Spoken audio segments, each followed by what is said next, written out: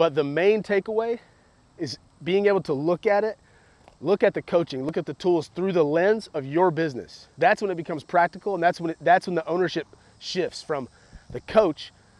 That's also the difference between coaching and consulting. Yeah. Consultants are like, here's the plan. If you don't win, if it doesn't go well, it's on you.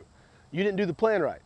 Coaches are like, here are the philosophies, here are the tools, here are the fundamentals. Now let's coordinate it, let's adapt it to you and your style and your strengths. And that's what we do at Boost. And that's how you see it's getting results by not focusing on the results. Yeah.